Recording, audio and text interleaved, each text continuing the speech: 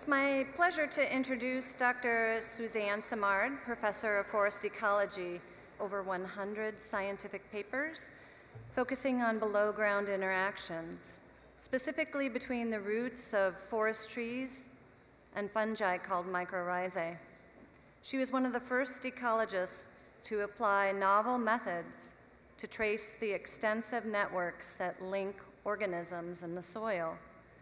Her assertions that trees might use these networks to trade resources and messages or to aid relatives or neighbors initially were questioned by some, but her careful work has provided strong evidence that the system is mutually connected. In addition to her work as a forester and an academic, Dr. Simard loves taking her students out into the field, and this is sometimes the very first time that they've had the opportunity to walk in an old-growth forest or in the alpine. She also eloquently communicates with the general public through TED Talks, in documentaries, and in magazines like Smithsonian and National Geographic. Please help me to welcome Dr. Simard to our forum.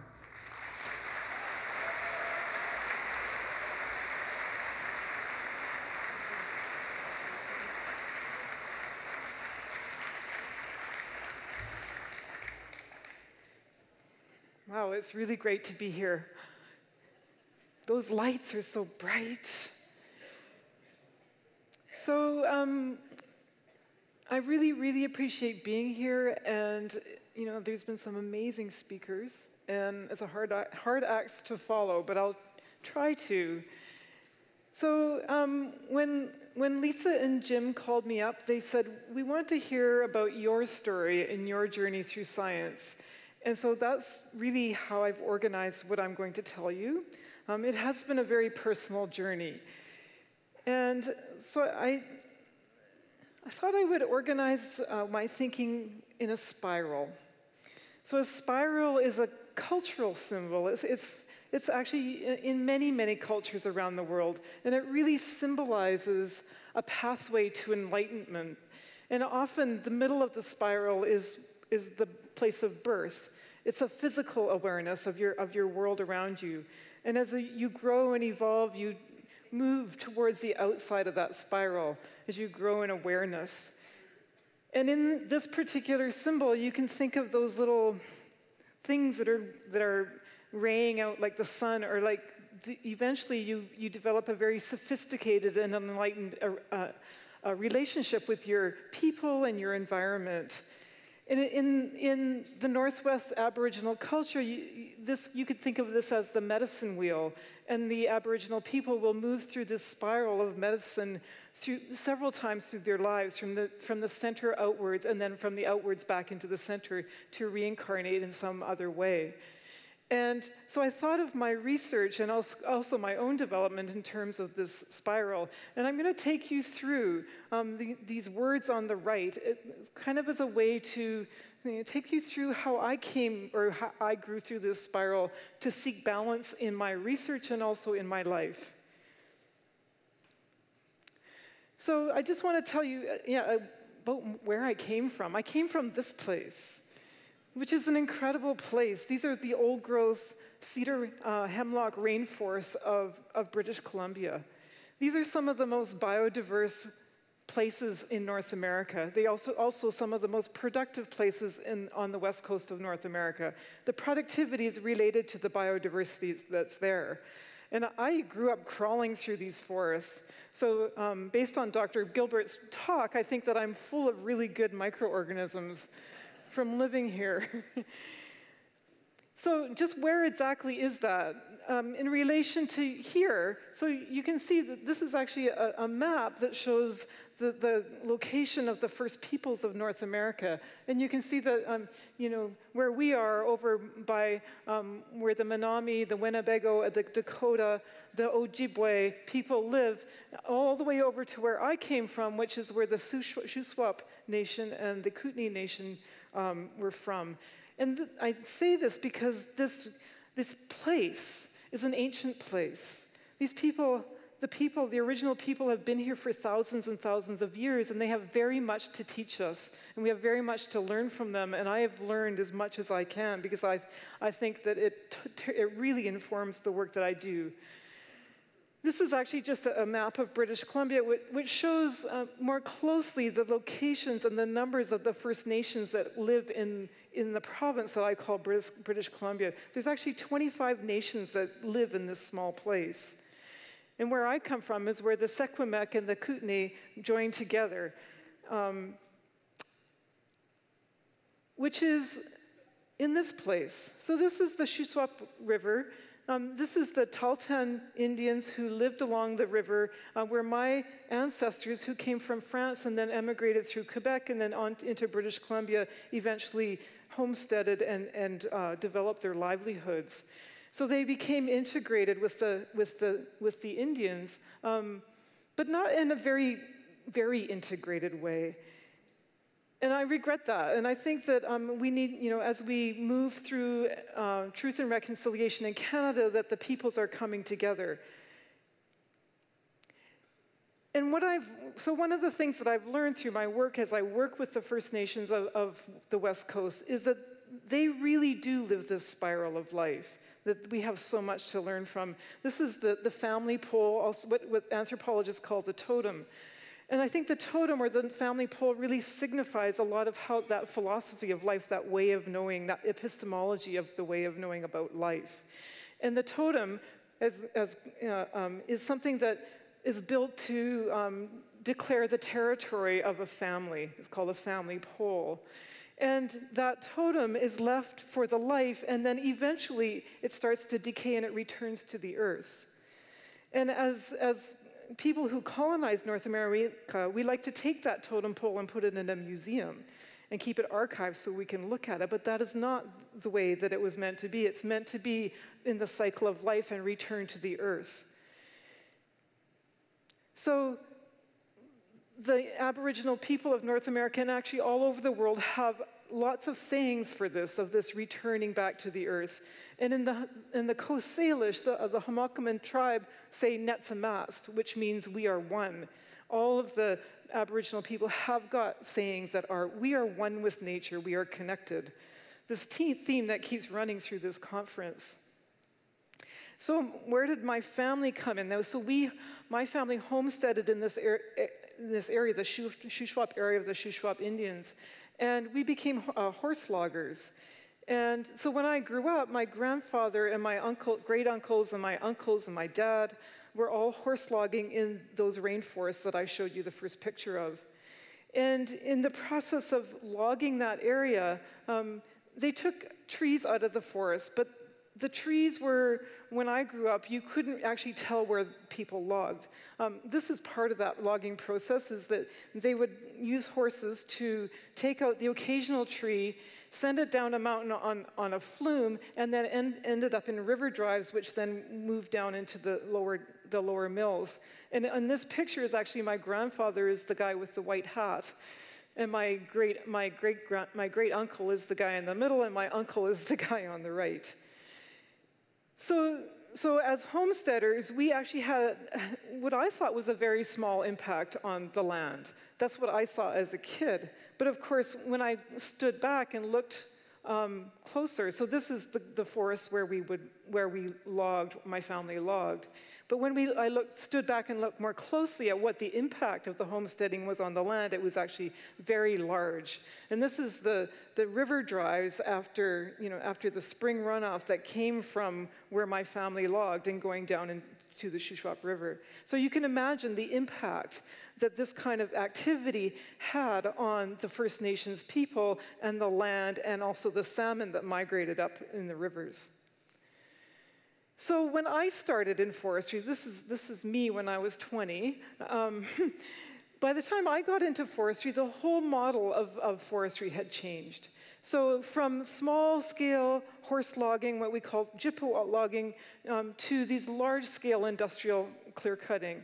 And at the time, when I was in my 20s and then into my early 30s, the people started to rise up over this clear cutting. It was called, back then we called it the war in the woods. By the early 1990s, the Aboriginal people of British Columbia were really up in arms over the clear-cutting of their islands along what's now known as Clyquet Sound and the Great Bear Rainforest. There were a whole bunch of other movements going on at the same time, including Rachel Carson's book coming out in the 1960s, the women's liberation movement, and which seems so old-fashioned now, but isn't it amazing how these things come around again? It's a spiral. So, let's see. So it didn't stop, though, right? We didn't stop clear-cutting. We didn't stop homogenizing our landscape. There were protests, but those protests were sort of effective at the time, but then they became, muted, and these things took on a life of their own. And so by the time the 1990s rolled around and onward, our landscape now looks like this. I call this a homogenization of the landscape. And so a homogenization in the fact that clear-cutting was the dominant form of harvesting, which is not that much unlike the agro-business that you're talking about here at this conference.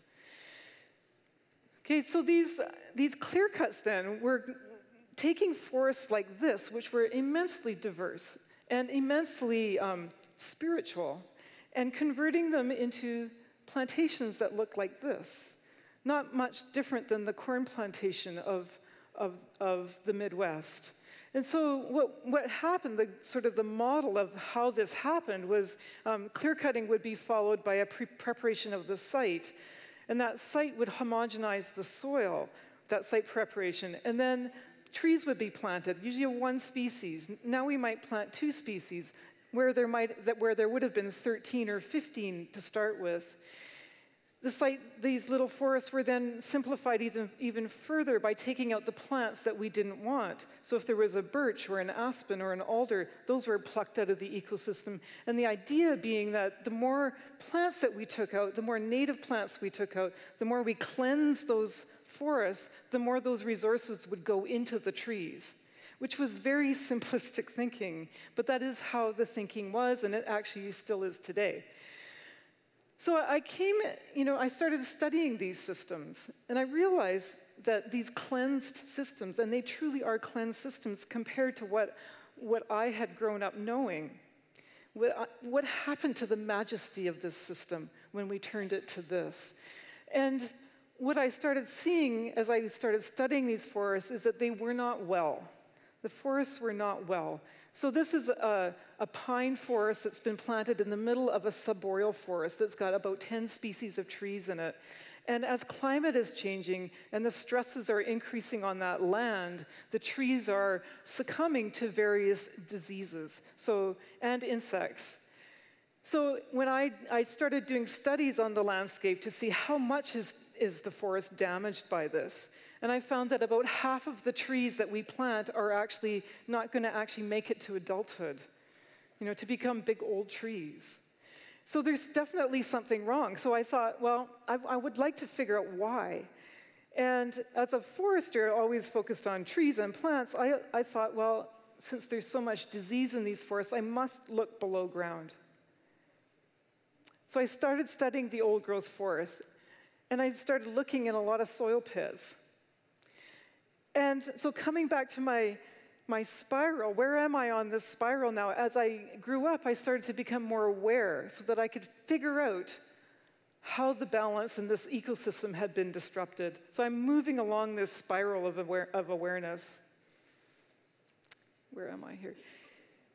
So looking below ground, I wanted to figure out what was it about the underground community, the fungal community, the microbial community, the soil food web that we had disrupted by turning these forests into monocultures. What had we done? And at that time, there was a study that came out that had been done by David Reed in the UK, where he had figured out in the laboratory, not out in the forest, that when he grew pine seedlings together in little root boxes in the laboratory, and he colonized them with mycorrhizal fungi, a mycorrhizal fungus is a kind of beneficial fungus that trades nutrients and water that it gathers from the soil for photosynthate that the plant fixes. It's a mutualism that all of our plants, all of our trees, except for a small handful of families, all over the world form these mutualistic associations. And what David Reed found was that when these pine seedlings were colonized by these mycorrhizal fungi, that they could actually link up the plants together.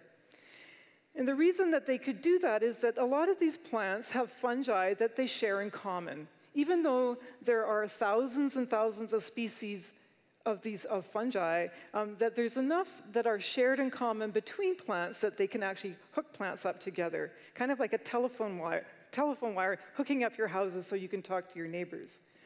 And so I thought, wow, that's pretty cool. I wonder if that linkage or that network that he is showing is operative in real forests. And nobody had really looked before to see if that was true.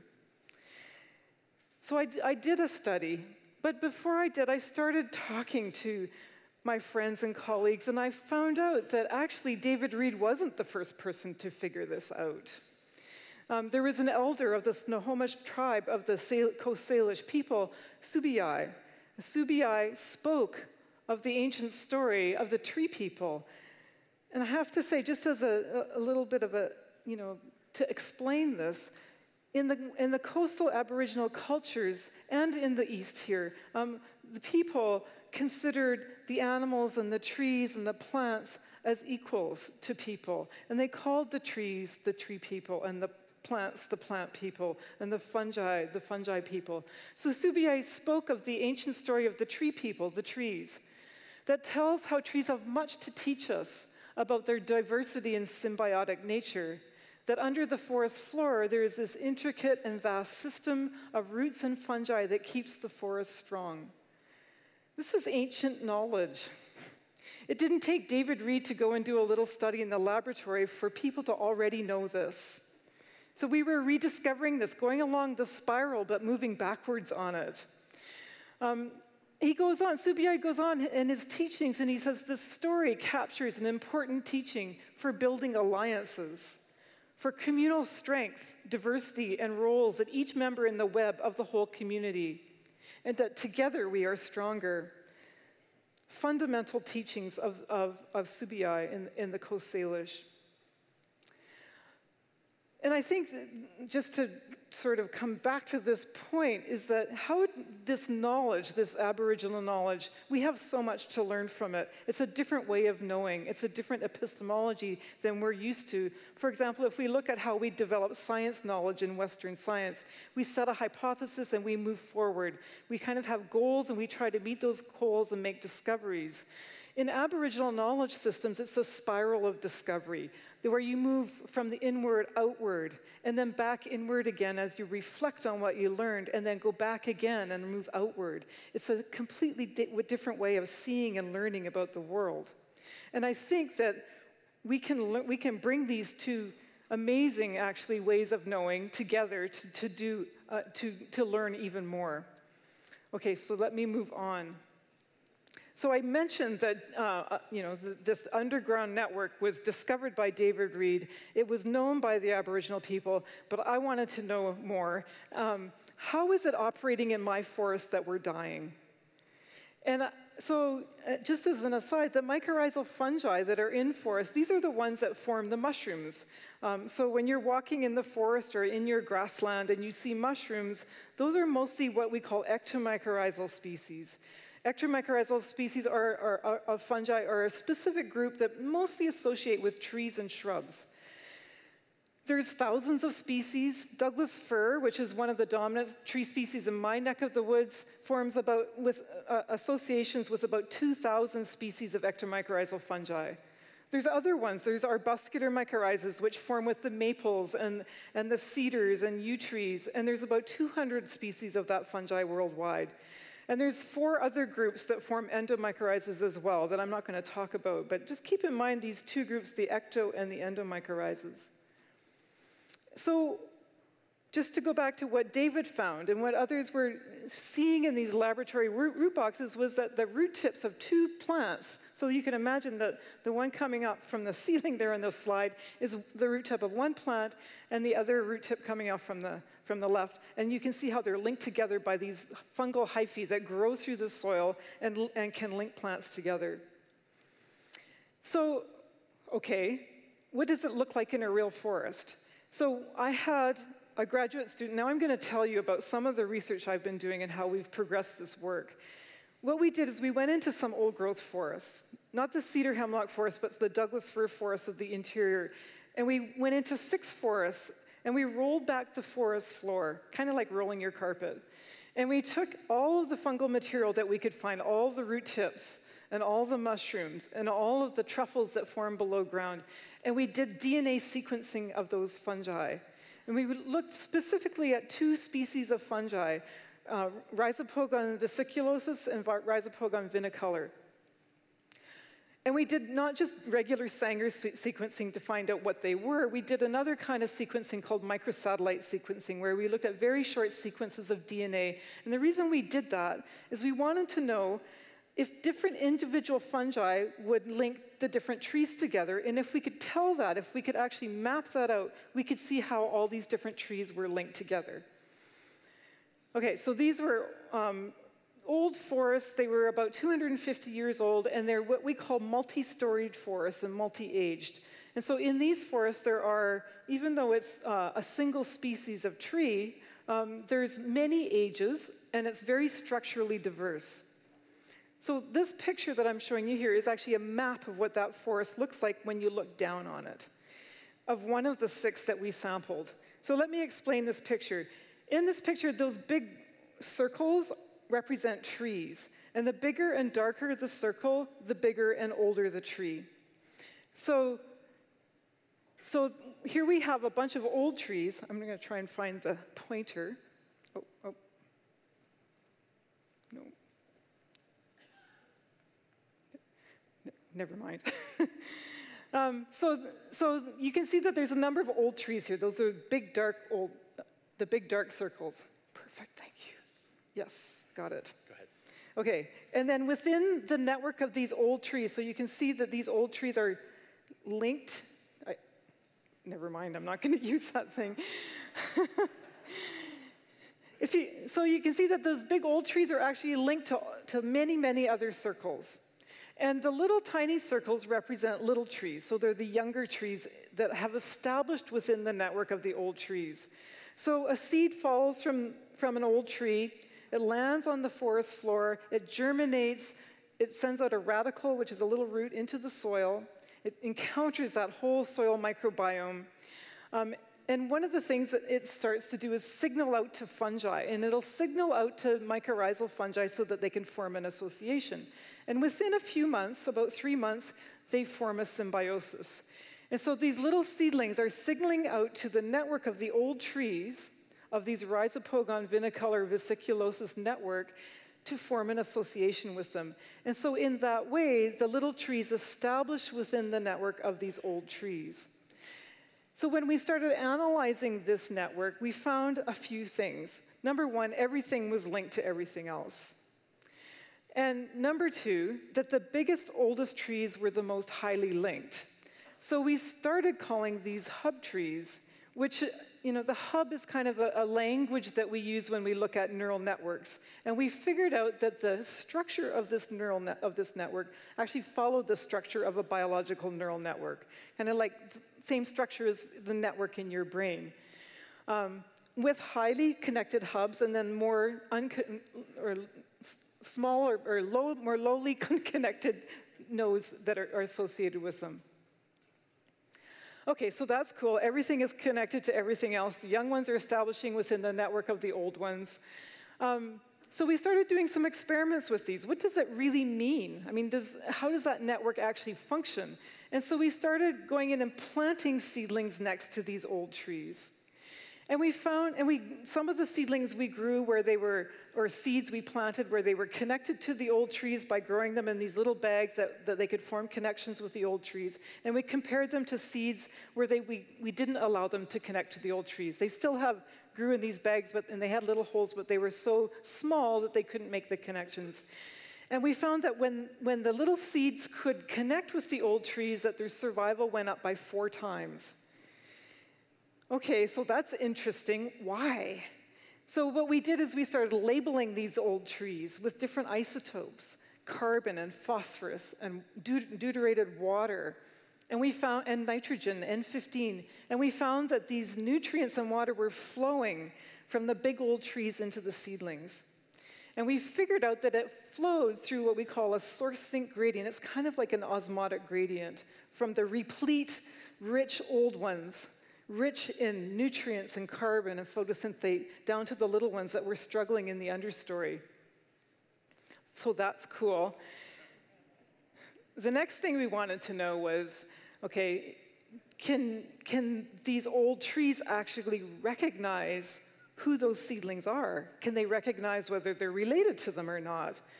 And so we did more experiments. So experiment after experiment after experiment. You get the idea. It was like a really fun, and it took about 12 years to do this. And we figured out that, so we planted seeds that were seeds from the old trees, and we compared it to seeds that were from trees that were from a different mountain range. And we grew them next to these old mother trees. And we found that we call them mother trees by now, we found that these old trees could actually recognize which seeds were theirs and which ones were not. And what they did, the way we could tell that, is that the old trees would send more carbon to the ones that were their kin. And they would send them more water. And so the kin seedlings actually grew bigger roots, they had bigger mycorrhizal networks, and they grew faster. So in human societies, in animal ecology, that process is called kin recognition. Now we know that trees actually have this ability to recognize their own kin. So this obviously has evolutionary consequences. Okay, so along my spiral of awareness, now I know from my work that connection is hugely important. And that old trees, big old trees, the elders in the community are the hubs of the community, and that they have a big role to play in the organization of the rest of the community, that they share resources, what we could measure, what I call ecological wisdom. Just like in our own communities where our elders also share their wisdom. And this is Ketayak from the Coast Salish, and he's an elder. And in that language, the word elder is actually a verb. In our language, we tend to think of an elder as a thing, right? As a person. But in this language, it's a verb. And I think that's a really important distinction. It's an action. That what I'm talking about in these forests, these old forests, that these old things have roles to play, really important roles in bringing community together. So this, along my circle of awareness, my spiral of awareness, my enlightenment, I realized that respect for elders is hugely important, not just within my own community, but within the forest. Okay, so I said that, when we labeled the old trees that they shared resources, I've also looked at this between species, different species growing together, and they share and link up together as well. Birch and fir connect, and they send resources back and forth between them. And it's not a one-way street. It's back and forth, back and forth. And what I found is that when birch is leafing out in the springtime and is photosynthesizing and full of nitrogen, it sends more carbon to Douglas fir that's growing in its understory than fir sends back to birch. But in the summertime, when fir grows taller, or birch grows taller than the fir and is photosynthesizing, sorry, I got it the other way around. When the birch is photosynthesizing more than the, never mind. It goes back and forth according to who needs it most over the growing season. And so not just in this ecosystem, we've looked at this in many ecosystems now, that this change in the direction of the flow following the seasons happens in the Arctic. It happens in the temperate forests. It happens in the coastal forests. So it's very attuned to the environment as well. And when we shade one of those species, even more goes from the replete to the one in need.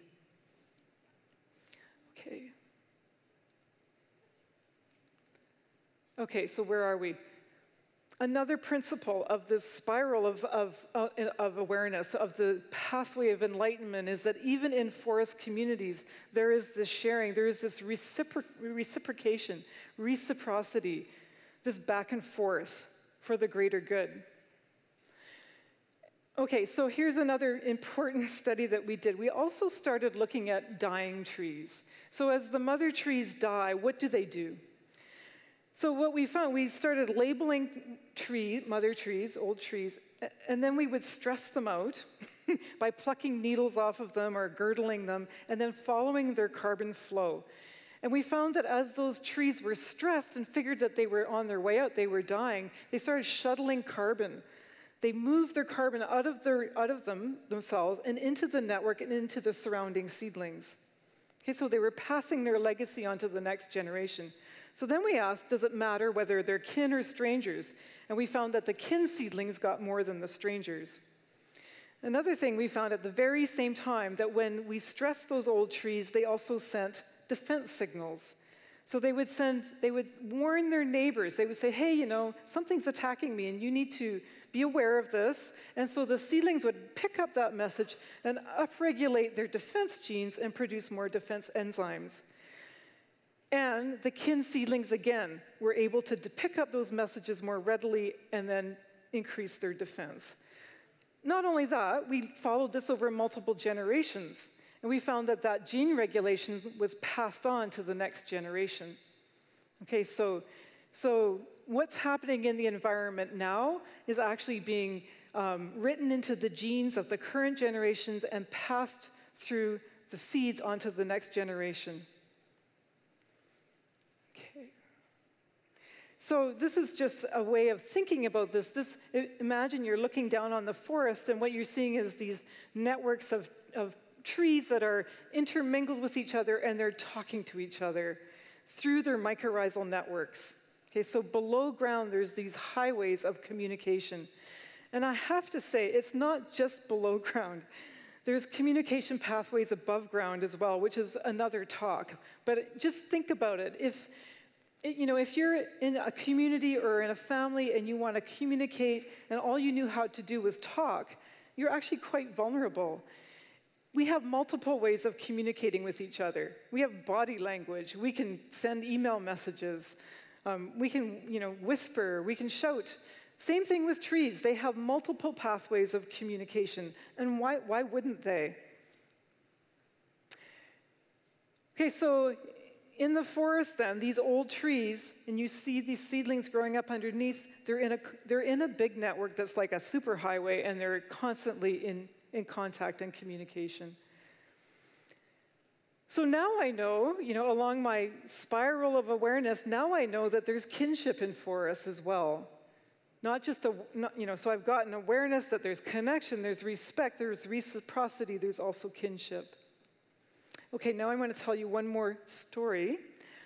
I've started working more and more with the Aboriginal people of the West Coast. And I'm working with the Haltzik, the Tsimshian, and the Haida Nations. And all of the people along the West Coast work with cedar, and they're also people of the salmon.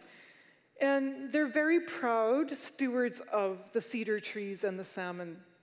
So they actually had a great wealth, a great abundance prior to colonization, where they lived and thrived in their communities. Millions of people actually across Canada, if you look at the whole population reconstruction.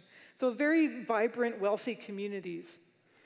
And one of the ways that they did this is they had they cultivated the populations of the salmon and the clams and the abalone, the eulachon, the creatures that they depended on. And the salmon, they built what are called fish traps. And so the fish traps, actually, if you look along the west coast, there's these ancient fish traps all along the west coast at the mouths of the major estuaries. And so the way they work is that the salmon, which are andronymous, how do you say that? They live in the ocean, and then they lay their eggs in the rivers. And so they live part of their life cycle out in the ocean, and the rest, and they spawn in the rivers. And so the way that these fish traps work is that the salmon come in, and when the tide goes out, the fish are trapped behind the stone traps, and then the people would then harvest the fish that way.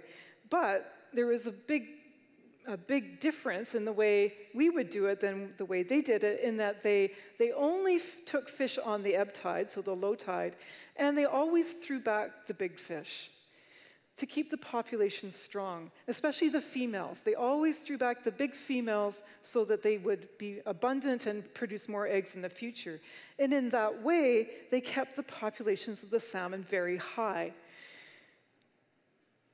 Another part of the story is that the salmon then would migrate up the rivers. They would spawn. The salmon carcasses would be along the rivers, and the people would harvest some of those, but the rest were left to decay or picked up by the grizzly bears, the wolves, the eagles, and so on. So these grizzly bears and wolves would take the fish, and they would, a bear like this could take 150 fish in a single day and move it up onto the riverbanks. And so we actually followed these bear trails through the forest to see where they actually would sit and eat the fish. And what we found is that they would crawl up onto these banks above the river and with their cubs, and they would eat them under these big old trees, the big old mother trees. And so they would eat their fish, but they only ate a small part of the fish, actually. So the wolves only eat the brains because they know that there are different parasites in the flesh. Again, and the grizzly bears also only ate a portion of the fish. So the rest is left there to decay.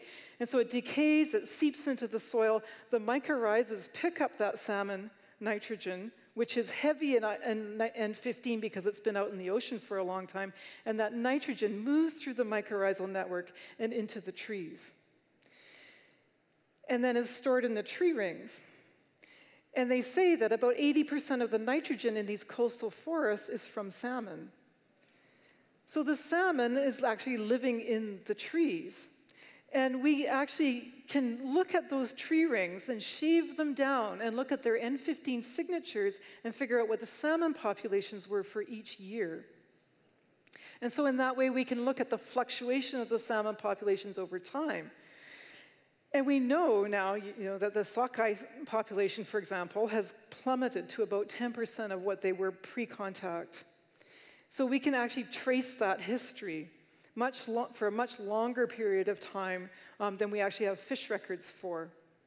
And interestingly enough, when the West Coast was colonized, what happened to those fish traps, which were so important in increasing the abundance of the salmon, which was linked to the grizzly bears and the wolves, and then into the trees, and it increased the productivity of the trees, which then fed back to the streams, which of course then fed back to the people. What happened to those fish traps is that the Department of Fisheries and Oceans went in and dismantled them so that the fish could be managed by the government. And boy, did we do a good job with that. So one of the things that we're trying to do, my postdocs and my PhD students and I, are try to reconstruct these salmon runs and to reconstruct some of these fish pens, these fish traps, so that we can see whether or not these local salmon populations can recover. I wanted to make a note here, too, that one of the other ways that the Aboriginal people give back to the land, not only by putting back the biggest fish, the females with the biggest eggs and the most productive fish, they also, when they eat the fish, throw the bones back into the rivers. And that way they increase the micronutrient content of the rivers, which keeps the salmon populations healthy and the tree populations as well. Okay, so this is a story of responsibility. A responsibility to the land, to take care of the land, to keep the land productive so that the land can reciprocate and look after us. Okay, so just to wrap up, this is a very complex system. All these parts, the people, the bears, the fish, the soil, the mycorrhizas, the trees, are all linked together. They're all connected together in what scientists are now calling complex adaptive systems. Systems that are adaptive because they're biological and they can change. There's epigenetics can make changes that are passed on to generations.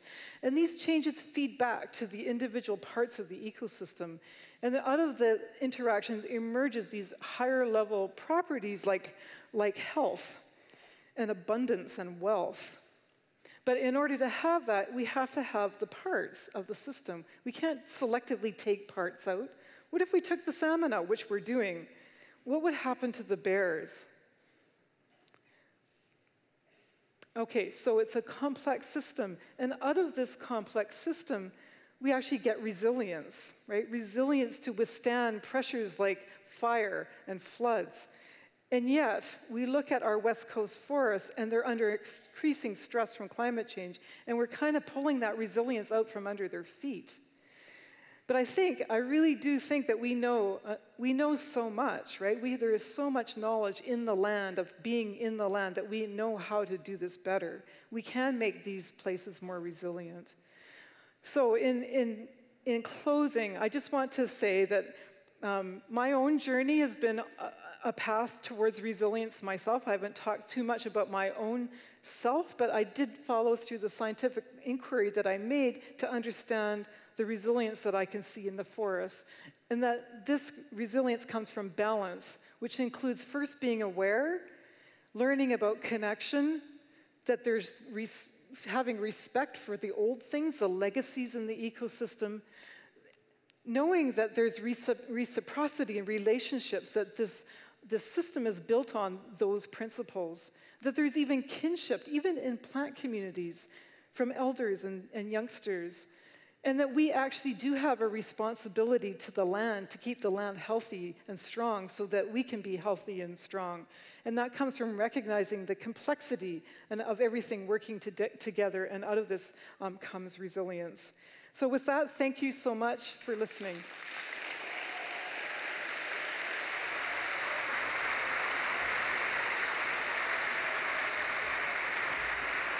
Oh.